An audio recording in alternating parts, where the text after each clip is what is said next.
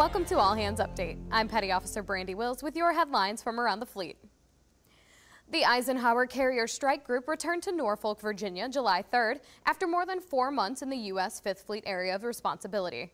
USS Dwight D. Eisenhower, USS Way City, and Carrier Air Wing 7 spent 10 out of the last 12 months deployed, only returning in December for required maintenance before deploying again.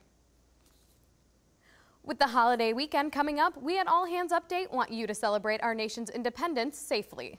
For fireworks guidance and motorcycle safety tips, visit the Naval Safety Center's website at safetycenter.navy.mil. You can read more about these stories at navy.mil. From All Hands Update, thanks for watching.